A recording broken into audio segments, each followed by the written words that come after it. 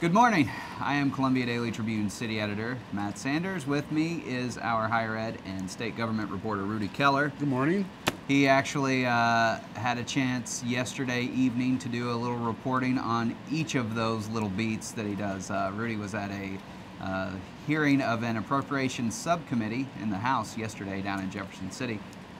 What did they discuss? Well, it was an opportunity for some public testimony before the committee, before they get the budget from the governor. And what they heard was that tuition increases are likely to be higher this year than they have been in previous years. Some schools are already enacting mid-year tuition increases because of the budget withholdings imposed by Governor Greitens. Lynn State, right? Lynn State. It's Missouri State Technical College of Missouri in Lynn is the real name. That's the new name, yeah. But the president hasn't decided whether or not he's actually going to charge the students who are already in their seats this extra money, because it would only cover about 1/8 of the cut that the governor made. Okay.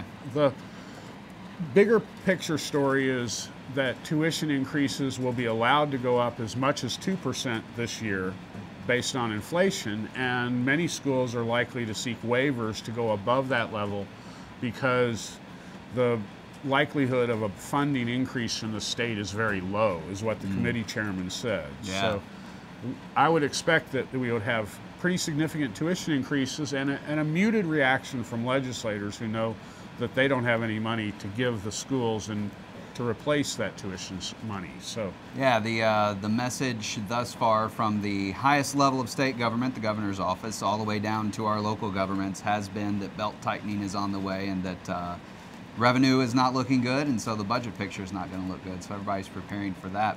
We actually have another story related to that today. In his first round of budget withholdings, some of the money that Governor Greitens withheld was for programs to help indigent people getting out of prison to re-enter society. One of those, that cut actually affected one of our local organizations, a place called Into Action, and you can read a little bit more about how that's affecting them later on our website and in our newspaper. Other stuff that we're working on today, Roger McKinney, our K-12 education reporter, has a pretty interesting little story about some kids at a local private school who got together to do something good for kids who really need it. I won't tell you any more so we can keep you in suspense, so be sure to check that out later.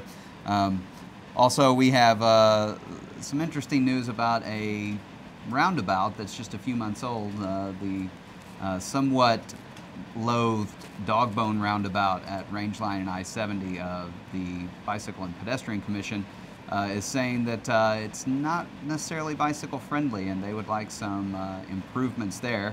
Of course, it was just built, so the chances that MoDOT will want to actually make a change are probably pretty slim, but you can read more about that later as well. As always, you can reach us on our social media accounts, Twitter, Facebook, and by email.